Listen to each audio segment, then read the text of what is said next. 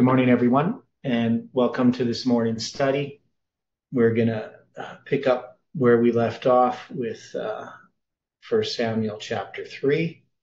And before we begin, let's open with a word of prayer. The dear Father in heaven, we are grateful that we can be here each morning and to receive light and to receive strength and power and peace and grace, and to receive the blessings that you have prepared for us. We pray for one another. You know, Lord, that there's always trials around us, and that you have allowed these for our good, that we can call upon you. We pray that as we look at 1 Samuel chapter 3, that we come to understand its message for us today, and that you can correct any error in our understanding. Be with us now, we pray and ask in Jesus' name. Amen. Okay, so I've looked over chapter 3, which is really quite interesting. Now, one of the things I'm going to wait till when Kelly comes, if he shows up. I want to look at the quote that he had shared at the end of the study, but I'll wait till to show that when he gets here. So remind me maybe. It's a quote that's from Life Sketches, which we're all familiar with, but I wanted to look at it. But anyway, when I looked at chapter 3, reading over it, it has some details that we sort of need to look at. So we had talked about how chapter 2 had this section from verse 12 to 21 that covered the first, second, third angels' messages.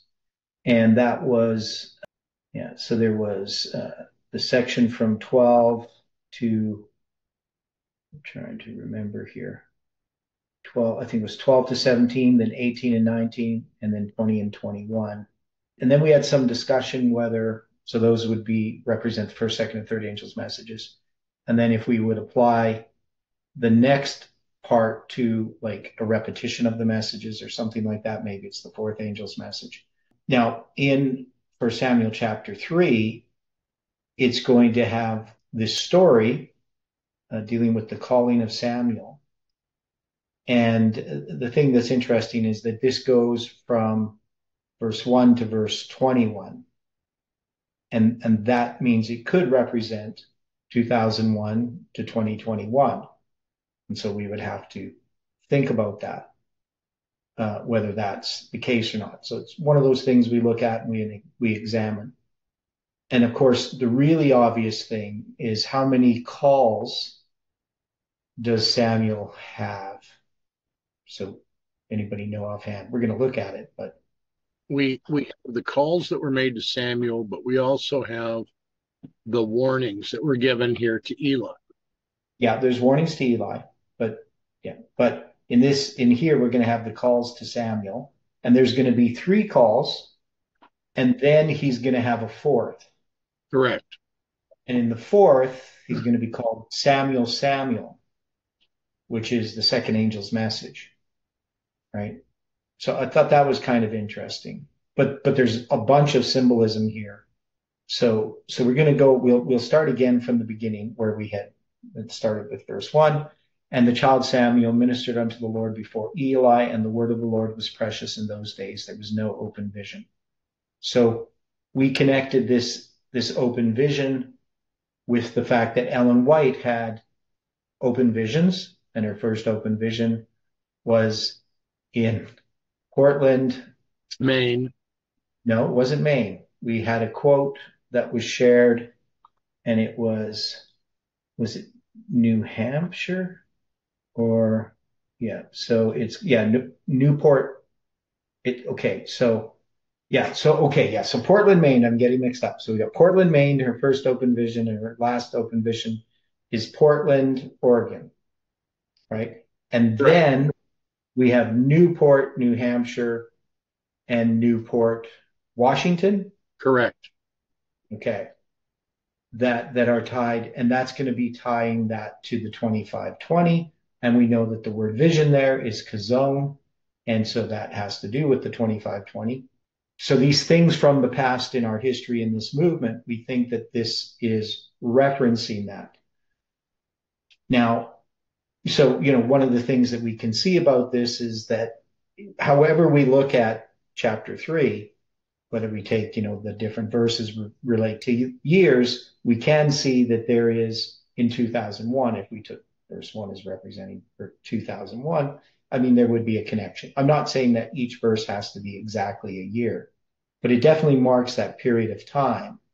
Now, when we talk about the 2520, remember prior to 2001, we didn't have an understanding of the 2520. And what's the connection between what happened at 9/11 and our understanding of the 2520? How are those two connected? Or are they connected? Well, we have the understanding of the third woe beginning in 2001, and with the 7 times, we also need to come to an understanding of the blessings and the curses. And at this point, I think the two of them are linked in that way. Okay. Yeah, they are. But is there more to what the understanding of 9/11 gave this movement? So there's a more direct path that becomes clear. So let's look at it this way. The charts. What's on the charts in particular that connects us to 9/11? I mean, you sort of addressed it, but we Islam. have, yeah, we have Islam on the charts, right? So what happened with 9/11 is it drew our attention more closely to the charts than before, Right. right? And then it was an examination of these charts that led us to look at the 2520 on the chart. Now, the 2520 had been on the chart. Many Adventists knew about the charts. You knew about the charts. I didn't. Maybe, I should have. Maybe there was some opportunity to have known about them, but I didn't. My friend Peter Plum, he in 1989, he found out about the charts and the 2520 on the chart, and he began teaching people the 2520. He did sermons on it. He would talk to pastors about it. There was no like prejudice about it. Like it was just a curiosity. Nobody was particularly interested in it. Kelly Ross used to have, Peter Plum present him studies on the 2520, and Kelly said he would go to sleep. And it's pretty hard to do with Peter Plum because he's a pretty high energy guy. But so we had this understanding of the charts, and that led to understanding of the 2520. And so we should always keep that in mind.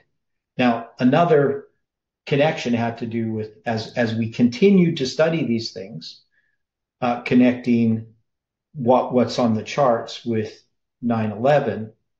There was as we further studied, we could see that the 2520 was inseparable from understanding any of the prophecies, including the prophecies connected with Islam, right? That they were all part of a structure, which I'm not going to go into all the different parts, but they all fit together like a puzzle, right? It wasn't like all these different prophecies that Adventists had understood before. We would see, okay, the 70 weeks are part of the 2300 days, but we didn't connect like the 1260 to the 2300 days in any sort of way, right? Like we didn't see like, from 34 AD to 538 as being, 504 years, and that was, 2 times 252 or even 4 times 126, right? There was no like 34 AD to 1798 being 7 times 252, right? We just didn't connect those things. Now, so what's a further connection? Any other connections between the understanding of Islam and the 2520? Any other things that I'm leaving out?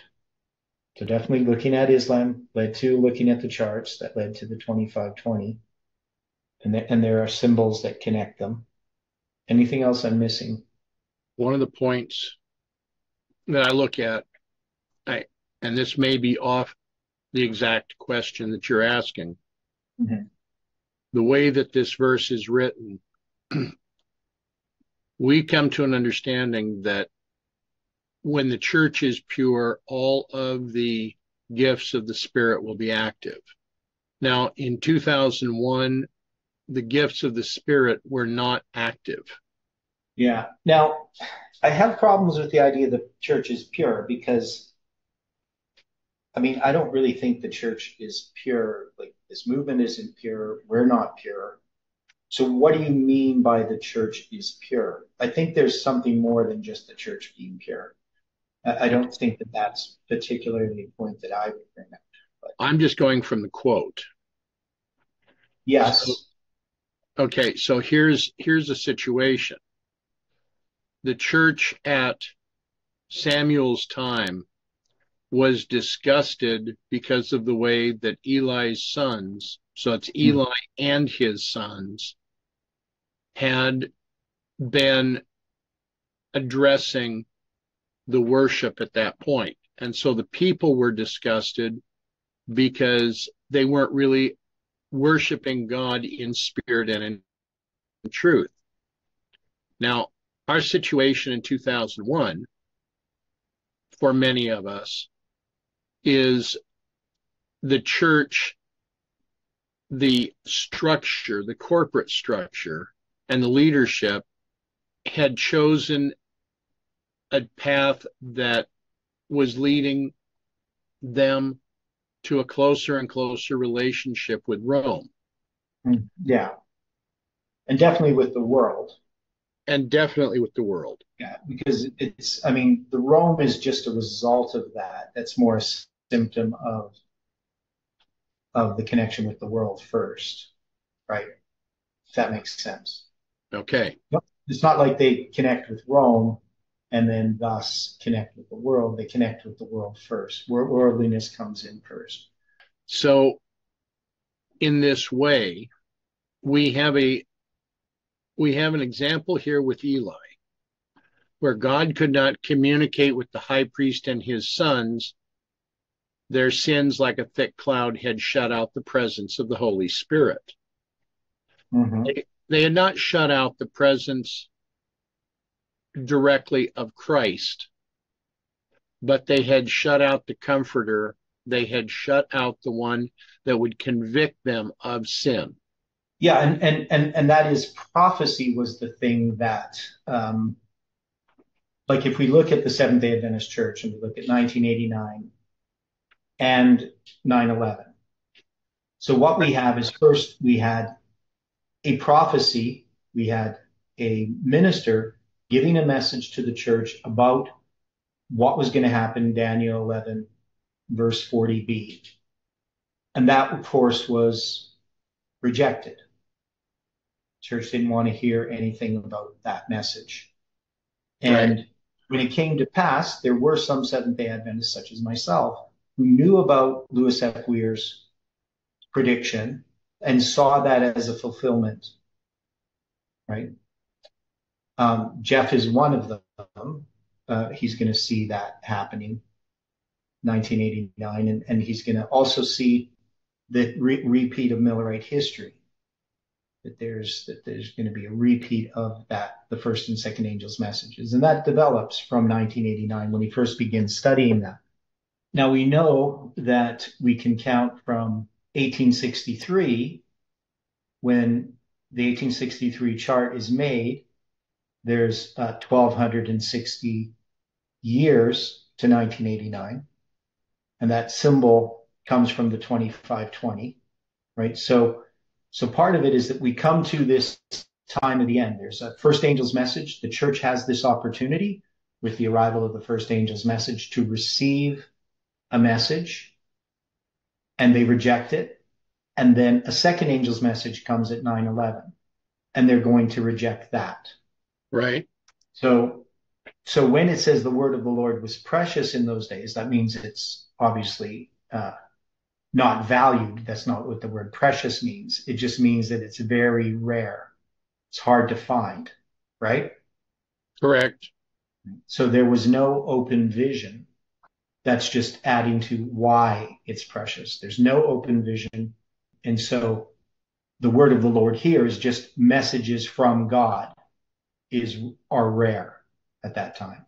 But we're going to have this message coming to Eli, and that is it's going to be the first, second, and third angel's message. So that means the church, the leadership, has this message, but it doesn't come directly to Eli. It comes to Samuel, right? So Samuel represents the church being passed by. Is it the church being passed by, or is it leadership being passed by? Well, when I say the church here, I mean the organized structure is passed by. All right. Now, first they're passed by in 1989 as far as light is concerned. So that would be the first angel's message, right? So they're going to receive a message, but that message isn't going to come to the church leadership. And my argument is that prior to 1989, we had ministers who were receiving light and presenting. But in 1989, it's not going to be ministers or scholars. It's going to be Jeff, just somebody who's nobody, just construction worker who's going to receive this message. God's going to choose him as the instrument. And that would be represented by a message. That Samuel represents a message, not particularly a person. He doesn't represent Jeff as a person, but as a message that comes. Right? And so that message comes to Samuel. In some ways, you could say Samuel just represents those that hear God, right? Or that are an answer, because God has answered, God has heard. But it also can refer to those that hear God, right? So we have to look at Eli as representing the church. Now, we also have zoomed in and said that Eli can represent this movement as well and the message that comes to it. So we have that magnification where we can zoom in and zoom out. It's a fractal. So you're going to see the same thing on a smaller scale. But we tend here, I think, to look at this, at least I'm looking at this broadly first, right? Rather than to zoom in to the particulars about our movement. I think that's the way that as we've gone through this, it seems to make the most sense to first do that and then see how it applies. But we have applied it both ways. Okay. So then it came to pass when Eli was laid down in his place, that is, he's gone to sleep. His eyes began to wax dim that he could not see. But what's that? In this situation, Yeah. When we're considering this, we're also being told that the call of Samuel was a message of condemnation to Eli's house and was the beginning of the commission of Samuel as a prophet. Mm-hmm. So at this young age, Samuel is becoming a prophet so that the membership would begin to understand that there is truly a prophet in Israel. So here is Eli, and it came to pass at that time when Eli was laid down in his place that his eyes began to wax dim, that he could not see. So Eli, at this point, at his age, was blind. Mm-hmm. He was Laodicean. Yeah. Yeah. So and then when we look, I just wanted to read the other verse. And ere the lamp of God went out in the temple of the Lord, where the ark of God was, and Samuel was laid down to sleep. So one of the things we see is that Eli can't see, he's blind, but also the lamp of God went out in the temple. So what's the lamp of God? Isn't that the lamp that was to ever be burning in the holy place? Yeah, but as a symbol, it represents the word of God, right? Okay. So not only can Eli not see, not only is he blind, but within the church, the word of God has gone out, right? But in the church, there still is the ark of God, which is God's presence. But the thing is, it can't be seen, right? We have the Ten Commandments, they're not being obeyed, right? Things are not. Now it says, yeah, so the lamp went out. And what does that word mean? Ere the lamp went out. In the does that mean the lamp was on still? That before or not yet? No, if I'm reading that, is it that the lamp had gone out, or is that before the lamp of God Yeah, went that's what out? I was wondering here. So it's I think it's just before the lamp goes out is the idea. Now the word terem means to interrupt or suspend, properly non-occurrence, used adverbally as not yet or before. So it's just at the time that the lamp is going to go out, right? So he can't see, the lamp is going to go out. So exactly when it goes out, I don't know, right? It doesn't say. Okay, see, I'm looking at Webster's right now, and it does say before. Yeah, the word air. Yes. Yeah. Yeah, and I was just looking at the Hebrew. So I guess it's before the lamp goes out then. So So that means that light is still being given. how about that light is available? Okay, light's available. Maybe that's better. Okay. So the leadership is blind, but the lamp of God has not gone out yet. And this is in the temple of the Lord where the ark of God was. Now, I remember, is it My Bible Friends, where it has like, I think Samuel like sleeping in the temple or something like that, which I don't think he would have done. But maybe that's just my impression from when I read it to the kids.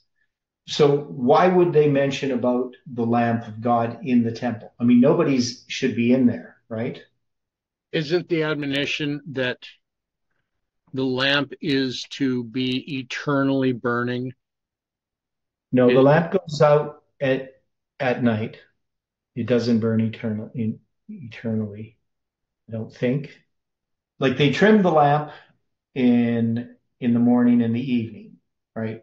So in order to trim the lamp, you have to put it out. but we're talking about a seven stick menorah. Yeah, I know. But still they trim the lamp, right? And they're going to trim it in the morning. It's not going to be like right at sunrise.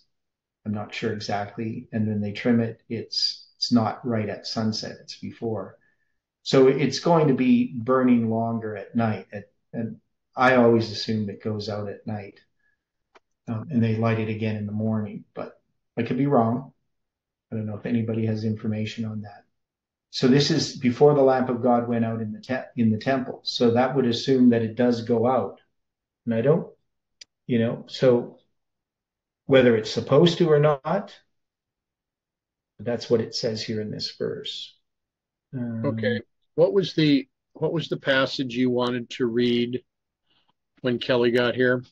okay, yeah. So that passage, I'm going to have to here. Yeah. So it says, if they kept their eyes fixed on Jesus, who was just before them, leading them to the city, they were safe. But some grew weary, and the city was a great way off, and they expected to have entered it before. Then Jesus would encourage them by raising his glorious right arm, and from his arm came a light which waved over the Advent band, and they shouted, Hallelujah. Others rashly denied the light behind them and said that it was not God that had led them out so far. The light behind them went out, leaving their feet in perfect darkness, and they stumbled and lost sight of the mark and of Jesus and fell off the path down into the dark and wicked world below. So to me, that applies to this situation. So we know that the light, the light that comes is the light from Millerite history. Okay, so Kelly, a comment. But it happened at that time as Eli was lying down in his place. Now his eyesight had begun to be poor. He could not see well, and the lamp of God had not yet gone out. And Samuel was lying down in the temple of the Lord. of God was. That's the New American Standard Bible. So it just says the same thing, but just maybe clearly that had not yet gone out. I don't really like that translation, but because it's not literal enough for me. So if we're going to apply this to the lamp of God in the temple, that there does come a time when the lamp goes out. Is that what we would understand? Yeah. Now, I appreciate the fact that Kelly would share this from the NIV and the NASB. If we did look at Young's literal, Oh, and the NIV's there too. I didn't see that. Yeah. if we Okay. looked at Young's literal or Webster's, but Young's literal more specifically would say, and the lamp of God is not yet extinguished. Yeah, which means it's put out if you use that, like not just gone out, but extinguished means put out. Okay, Wouldn't that mean? I mean, that's the way I take the word extinguished. okay, but I'm comparing that with Leviticus 24:2 Okay. because 24:1 and okay, and the Yeah. Lord spake unto Moses, saying, command the children of Israel that they bring unto thee pure oil olive beaten for the light, to cause the lamps to burn continually. Right. And continually doesn't mean continually. It's to burn tamid. Right. Which does not necessarily mean continually. Right. So it doesn't mean that, because that word does not mean that it never goes out. It just it's the word, it could mean daily, right?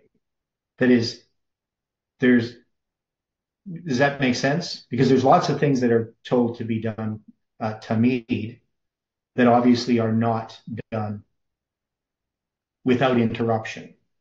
Well, the way that we have approached this in the past, Mm-hmm. when we have run into this with tamid, we've always looked at that as an ongoing basis. In a daily basis, Okay. but does not mean, right. So we've never taken the word to mean uninterrupted in the sense of like uninterrupted on a daily basis, that is every day, but not doesn't mean that it's, that they don't put the lamps out, is all I'm trying to say. Right. So I mean, if you look up the word tamid, I gotta go here. So could mean continuity, perpetuity, to stretch, continually, continuously, continuity, right? That's what the word means, but it doesn't necessarily mean because there's different words of continually, right? Even in English. Okay, but when Like I continually go to the gym every day, but I'm not there 24 hours a day. when when we consider this in Mm-hmm. 24:2, and then we add to it 24:3 and 24:4, Yeah. I think the admonition is specific in what you're trying to represent.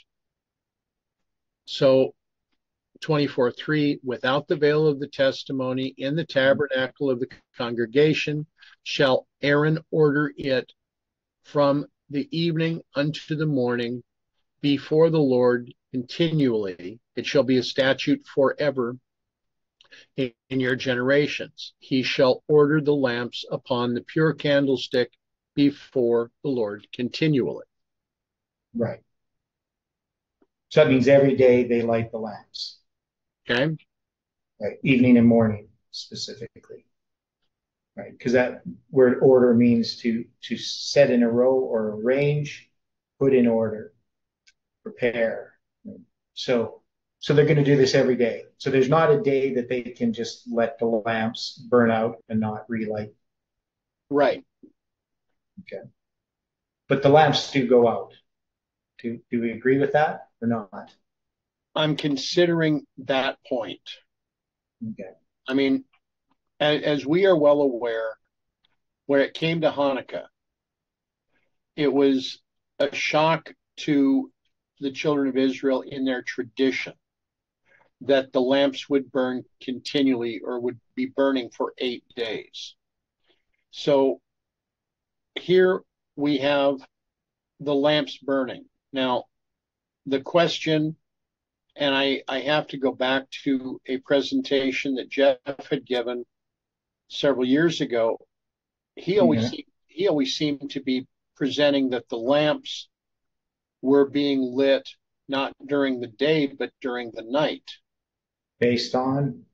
I'm just going according to what he had presented Okay. that I recall. Now I could here again be wrong. Yeah, I don't think so. I don't know of anything in the Bible that says that they're lit in the night. The morning and evening, the lamps are trimmed. But here it says that the lamp before the lamps go out. So I would assume that if the lamps go out at some point in the night, they have to be trimmed in the morning, unless we have, some statement that says differently. All I know is that the word continually does not mean anything different than what it means in English. Right? It can mean something that has no interruption, but generally it just means on a daily basis, like or into perpetuity, right? So it's something that's occurring all the time. You're not going to have a day where the lamps don't burn. Okay, so Kelly has one. Okay, okay, yeah. So regularly, yeah. Usually the better way to translate is just daily. So Now anyway, why the that's my why the, understanding. why the quotes from Proverbs? Yeah, I'll read them to you. Proverb 20:27 says, "The spirit of man is the candle of the Lord, searching all the inward parts of the belly." And the other one was what, 20:27 something? 24:20. 24. It was 24:20 and 20:27. So I think you read. I'm not sure which one you read first. Okay. 24:20 says, "Shall be no reward to the evil man. The candle of the wicked shall be put up." And apparently that's the candle is the lamp. So I was just drawing a comparison. I think it's talking in a symbolic sense about our need to be renewed day by day.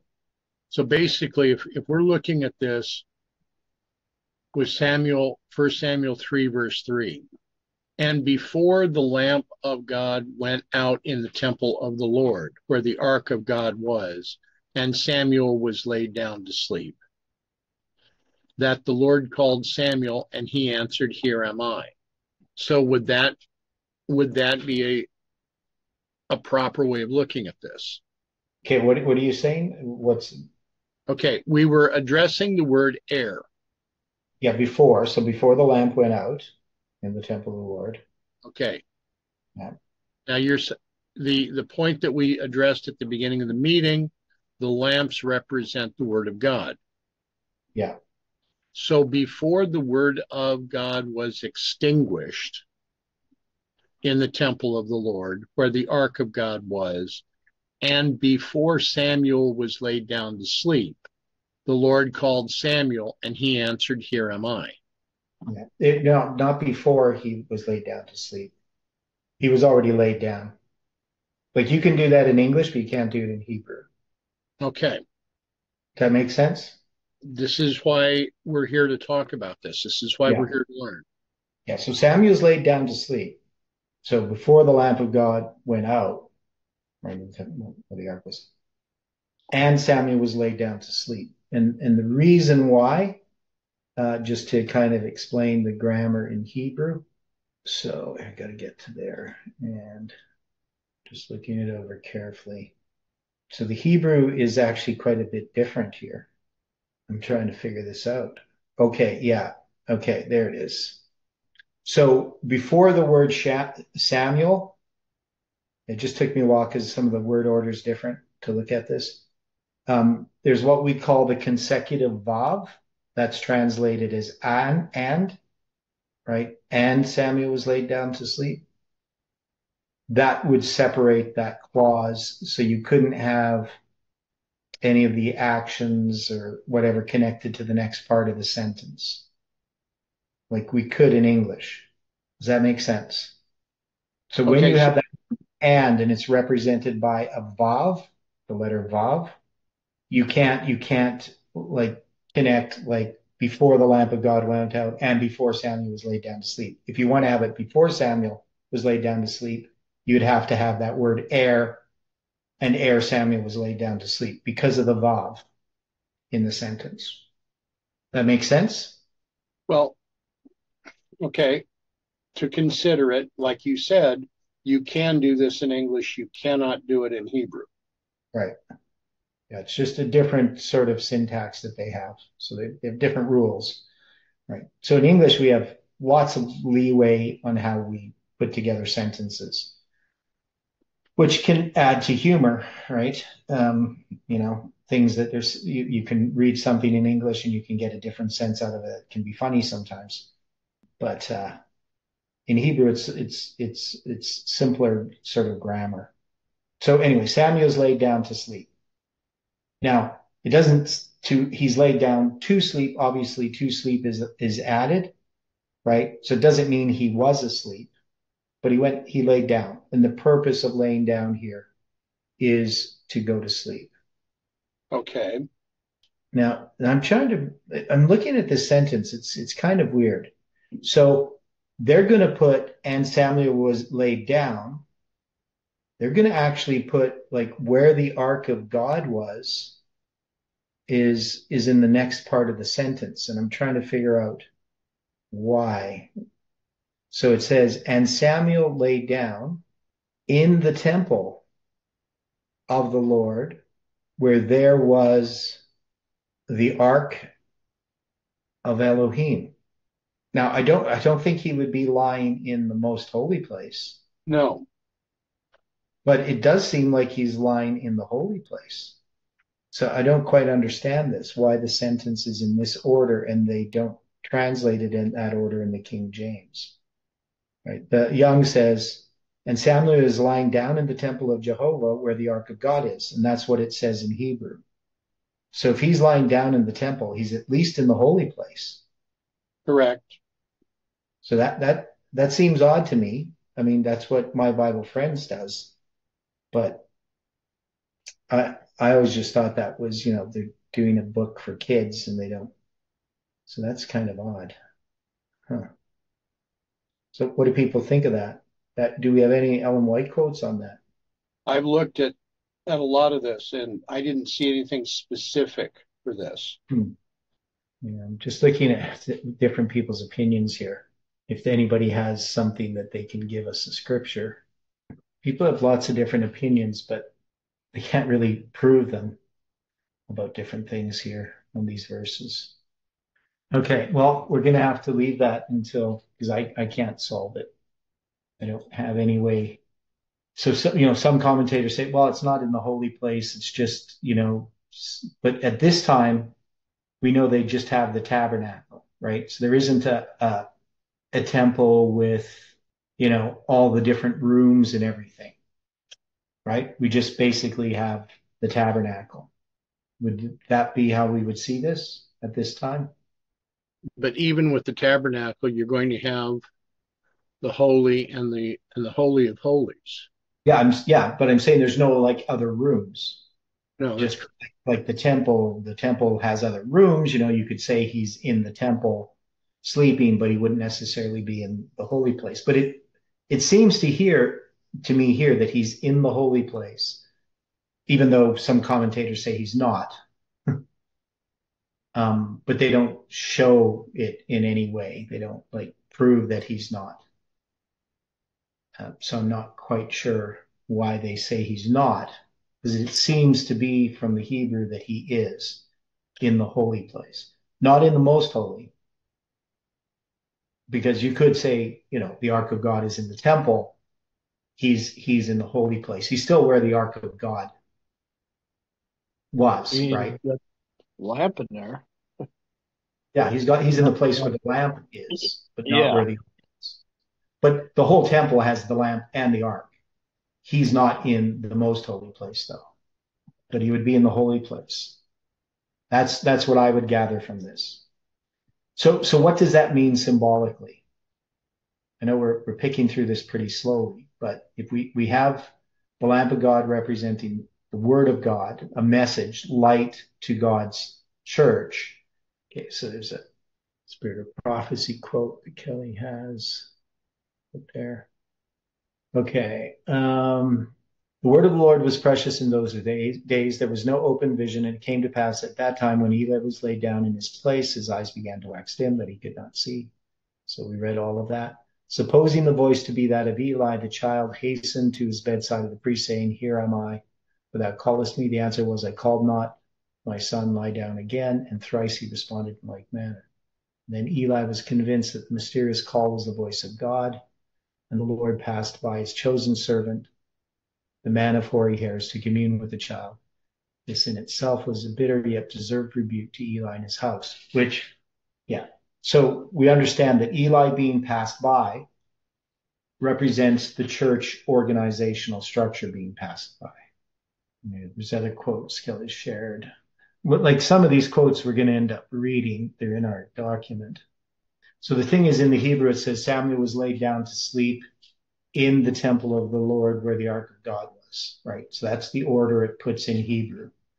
But most of the translations do what the King James does, is it puts, and Samuel was laid down to sleep at the end, but that's actually ere the lamp went out, and Samuel was laid down in the temple of the Lord where the ark of God was.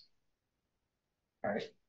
So what some people do with this is they take this verse, different commentators, and they just say, oh, it's before the morning, it's before dawn. So they're just using this expression, before the lamp went out in the temple of the Lord where the ark was, Samuel was laid down to sleep, right? So they take it like the King James has it here. And then they say this just means before dawn, before they have trimmed the lamps. But to me, it seems clear from the Hebrew that Samuel is laid down, and it says it has the bet prefix before the word temple, in the temple of the Lord where the ark of God was. And because we have the consecutive vav, and Samuel was laid down to sleep in the temple of the Lord where the ark of God was, that means that that's where he was laid down to sleep, not as the translators translate. Okay, so then Samuel's called. So this is going to be the first call. In his place? What are you asking about in his place, Kelly? Eli was lying down in his place. Is that what you're asking about? Okay, so it's just where he lies down is his normal place to lie down. So it doesn't say where that is. We don't know where his place is. It's just in his spot where he sleeps, wherever that is. But Samuel's going to be in the temple of the Lord, according to the Hebrew. So he gets the first call. So what does it mean he runs to Eli, thinking that it's Eli that called him? Is he running like those that would have the tables described in Habakkuk? No, I'm not sure. How would that apply? Well, he's given a call. He wants to know the reason for the call. He assumes that it is Eli because at this point he does not know the voice of God. He does not know the voice of Jehovah. Yeah. Okay. But how would you connect that to that him that run that readeth it? Reading and hearing, aren't they supposed to give the same reaction? I'm not sure what you mean. Because it's quite a bit different idea, because the run in Habakkuk is a proclamation of a message, right? This is a person who is like a post, but that's not the word in. Well, let me see. It is actually the same word. Okay, so it is the same word, but it seems to me a different context. I don't know. I wouldn't connect him running to Eli with the Habakkuk's fables. But you're saying it's like the first angel's message, right? I would That's agree. trying to connect it. That's a way of doing it, yes. Okay. Well, so okay. Maybe I'm understanding now what you're saying. So you're saying that he ran to Eli, that's to the leadership, giving this first angel's message. Correct. Okay. Okay. Now I see what you're saying. Okay. So it is a proclamation of a message, right? That's what you're Correct. saying? Right. Okay. Okay. Okay. I see now. Okay. That makes sense now. So he runs to Eli. So in 1989, when we get the first angel's message in our history, do we run to Eli? I think that there are those that did. Yeah. Well, even Jeff would have. I mean, he's a Seventh Day Adventist going to a regular Seventh Day Adventist church, right? Didn't he say he sent out tapes from FFA, I guess before it was called FFA, to every minister of the SDAC? Yeah, I'm not sure when he did that, but yeah, he did give the message to Adventist Yeah. ministers, right? I We mean, had Lewis F. Clear. We had a lot of people warning us that, about the fall of the Soviet Union, etc., and to be prepared. mhm. Yeah, so Jeff was giving that message, that first angel's message. Now, he was mostly just doing it himself. I mean, obviously he joined, Hope International in the 90s and had those articles in the Time of the End that ended up being in the Time of the End magazine, right? Published in 1996 from January to November. So he's giving a message to the leadership and also to Seventh Day Adventists. So he doesn't have his own like offshoot sort of thing at that point, right? He just has a ministry. He's just sharing information. Yeah.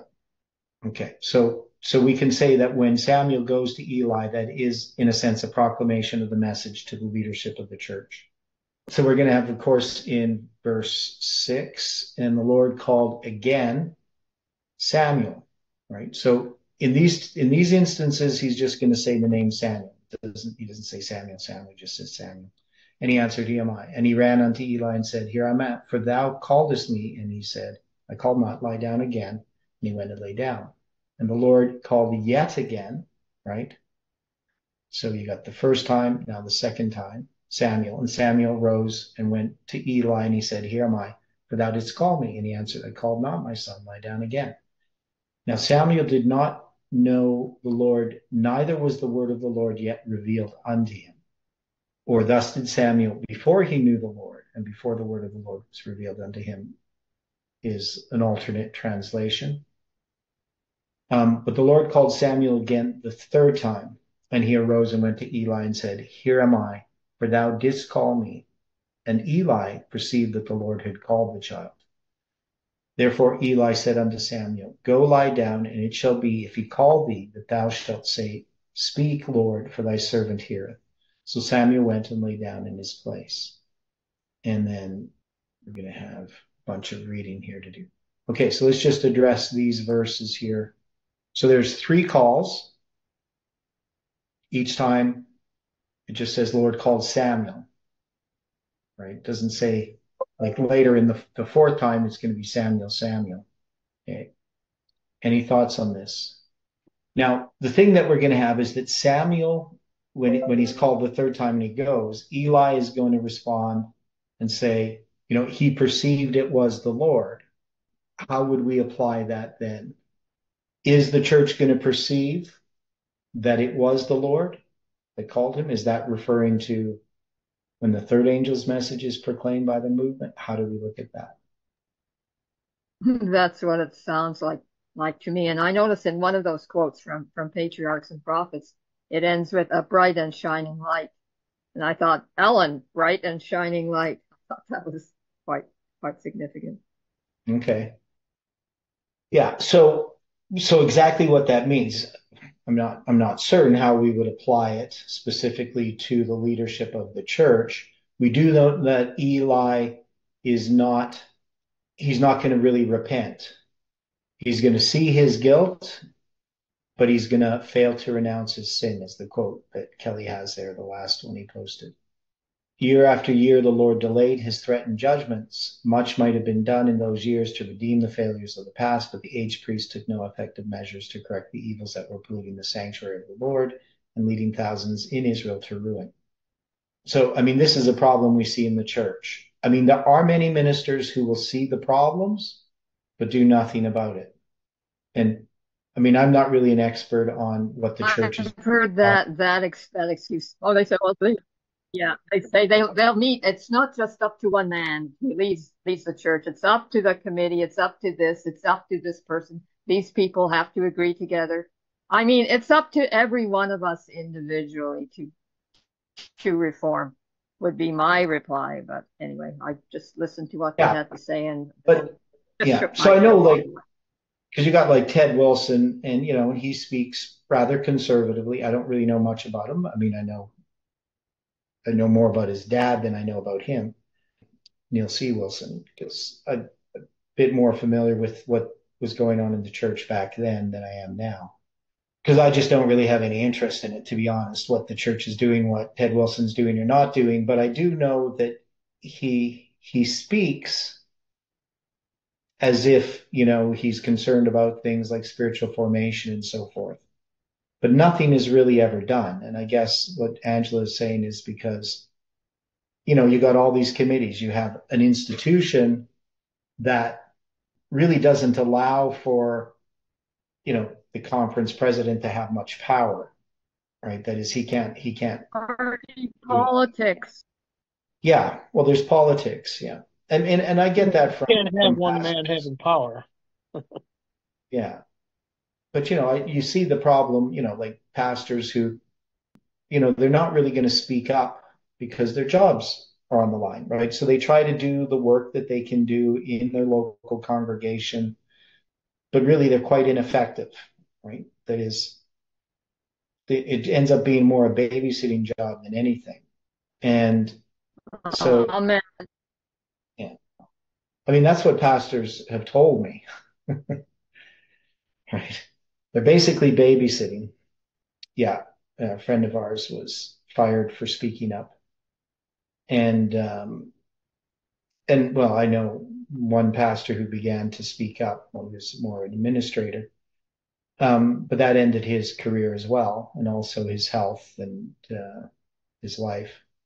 So, so yeah, it can be really, really difficult unless you have a revival in the church and in the leadership. But that's not what you have. So what we see is that Eli is resistant. The leadership is resistant, even in hearing the message, and even maybe in acknowledging that the message has truth to it. It's still going to be unchanged, right? So the church isn't doing anything about the problems that exist. No, I mean, I'm not really sure if I was like the general conference president, I would be able to do anything, right? I'm not sure, right, how that works, how much. I mean, I've been an elder in a church. You really can't do much about people. They're going to do what they do, right? You can, and if you do speak up, there's always these voices that are going to spread rumors and gossip and anything they can do to weaken your influence that you might have through the things that you say and even through your own life, right? Um, so it becomes really difficult. I don't, but this is the situation that we have, and this situation here with Eli.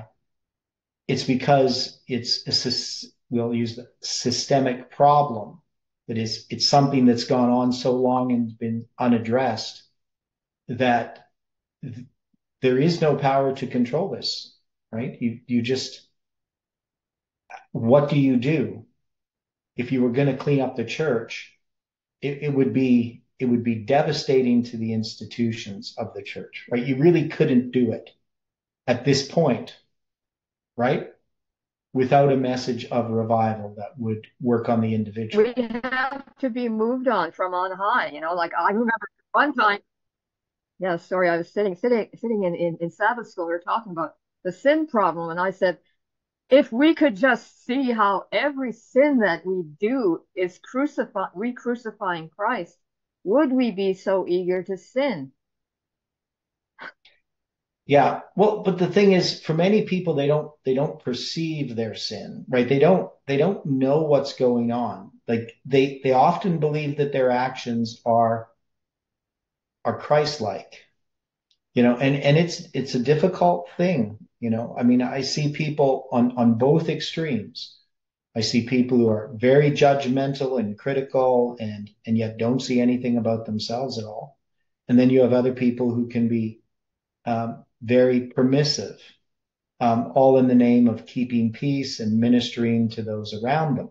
And and that's not something that's easy. There's that gray area in between that's very, very difficult to navigate. The main thing that I find is that you have to speak the truth always.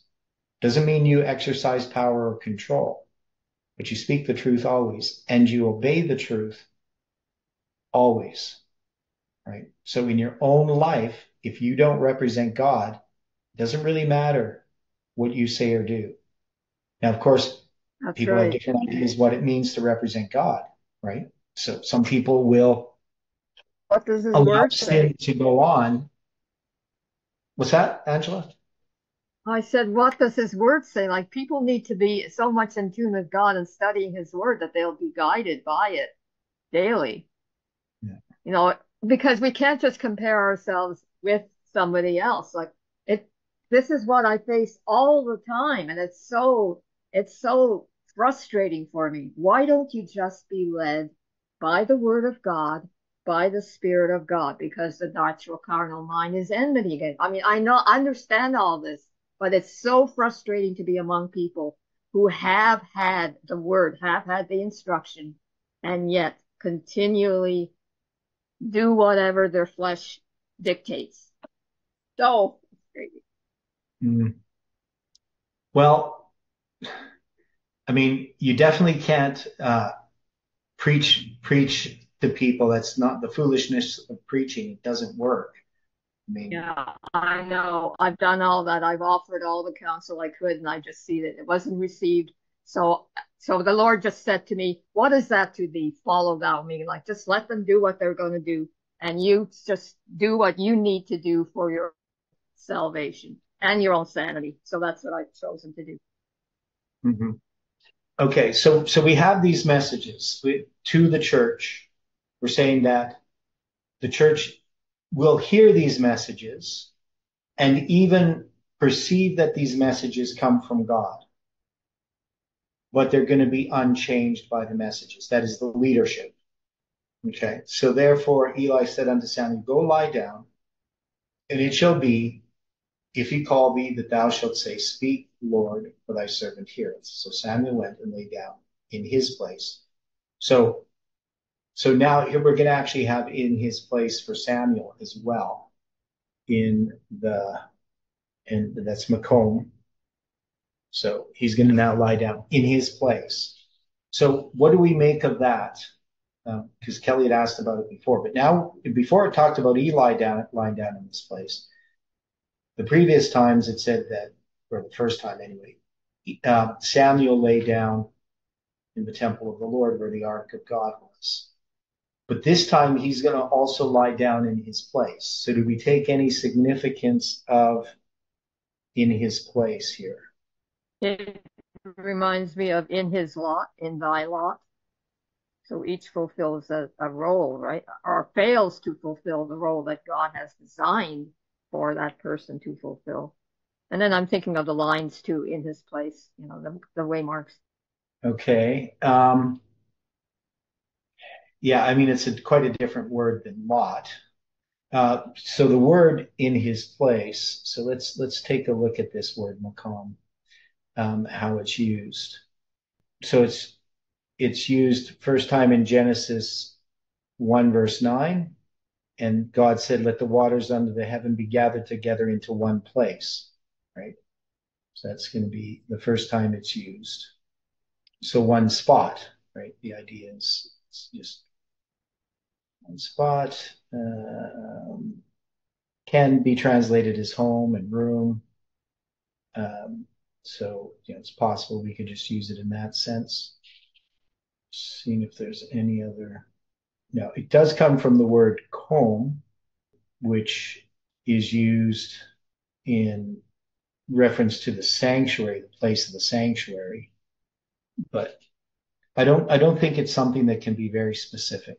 But anyway, we have it here. He lays down in his place this time. So any ideas about the significance of it? It's almost like Eli had an accepted place and Samuel had his accepted place as well.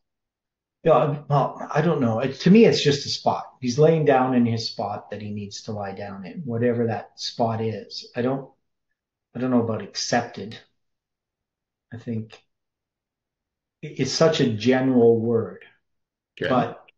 But what I would say is, why is it in this time he now is they're using the word place where they didn't use it for Samuel previously. They just had him lying down in the temple of the Lord, and then he just lay down again. But now he's going to lie down in his place. So is that in a sense that not that he's going to lie down in Eli's place, but is it some way indicating that he's being replaced, that he now has a place, just symbolically, not literally? That could work. Okay. Yeah, there's so many interesting things here. What about Isaiah 56:10? His watchmen are blind. They are all ignorant. They're all dumb dogs. They cannot bark, sleeping, lying down, loving to slumber. Yeah, well, I thought of that one. Okay. So did I. A lot of them Dealing know with, what's wrong, but they yeah, don't with, speak out against it. It's cowardice yeah. and avarice. So Samuel, Samuel, of course, is not a sleeping dog, right? But No, with I wasn't referring to Samuel. Yeah. So Eli, he went and laid down. Let me see, where is it here? Eli, where is it? Where it says, yeah, he was laid down. Now it says to sleep, but the to sleep is added. And well, that's Samuel again, where we got to get to Eli. It's earlier. Yeah. So he was laid down in his place. So it doesn't say that he was asleep. But some people say that, his eyes began to wax dim, could refer to him being drowsy. But I think it has to do with the fact that he's blind. So I wouldn't really apply that to like his eyelids are heavy or anything like that. So he's lied down to go to sleep. And so does Samuel. The question is Eli asleep when Samuel goes to him? I would think that Samuel or that Eli is asleep, but it doesn't explicitly tell you that. Okay. It's kind of interesting going through this in such a slow manner. Every time we go over it, we see more things. I always find that interesting. So the question would be, so when we get to this tomorrow, then we're going to have the fourth time. So the fourth time, the Lord's going to say, Samuel, Samuel. And, one thing we haven't done with this is we haven't applied this to Millerite history. We've applied it to the Seventh-day Adventist Church. But of course, Millerite history is the template of the first, second, and third angels' messages. But I'm not really sure how we would apply that to Millerite history as directly as an application. I mean, we could, and we say the fourth is our history. But the way that I would look at it is I would say that this applies to the Seventh-day Adventist Church in these three angels' messages as brought out. But then when we look at this movement, specifically Samuel, that this movement is about the second angel's message even though it has the first, it's primarily about the second angel's message. Would we agree with that? The second angel's message that joins the third. Obviously, you need the first message has to precede the second. But the whole idea of Revelation 18 is that the second angel joins the third angel and it swells into a loud cry. It's just that you can't have the second without the first. Would we agree with that idea? Yes. Yeah. So we can see then that this is repeating. It's a repeat and enlarge. So the first three messages is just like a summary of our history, that our history is this period of this three angels' messages being repeated from Millerite history, but it just shows these messages. But then the message of Samuel is zooming in specifically to 9/11, the arrival of the second angel, when we apply it to this history. So that second angel's message is still the second angel's message. I know often we call it the fourth angel, but it's not really the fourth angel. I've had this discussion with some people who try to argue it's a completely different angel. It just gives the same message as the second angel. But these angels are messages, right? Correct. If it's the same message, it's technically the same angel, even though it has some additions to it, right? So it's not literally an angel that gives these messages. So the second angel's message is a repetition, is repeated in Revelation 18. It's that same message. And it's preceded by a first angel that has been repeated as well. That's the basis of this movement. So anyway, we'll come back to this tomorrow and people can give it some more thought. Kelly's posted some more things dealing with the lamps. I think that's Kelly, probably. Okay. Any final thoughts before we close with prayer? Not right now for me. Okay. Yeah, quote there about being blindfolded and deceived, like Eli deluded a parent who won't reprove their child. Yeah, I'm going to read this quote. So the child of truth will not have one appearance in your presence, and when out of your sight, do and say things she would not have you know. When before you, she, your daughter, will utter smooth things as though her heart was filled with truth, when she has no love for the truth. You are and have been asleep. You are just as much deluded as Eli was. And this is why I write to you so plainly. For unless I do, you will go on as indifferent, as blindfolded and deceived as you have been in the past. So that would be a pretty difficult thing to hear, but it can apply to some parents, obviously today especially, but definitely to the church. Okay. Amen. I see it every day in this house. It drives me wild. Yeah. Okay, well, let's pray. Dear Father in heaven, thank you again for your goodness and love. And we just pray for your presence throughout this day. We pray for one another, for those searching for truth. We ask for your angels' care for our loved ones. And give us faith and strength for today. We pray this in Jesus' name. Amen.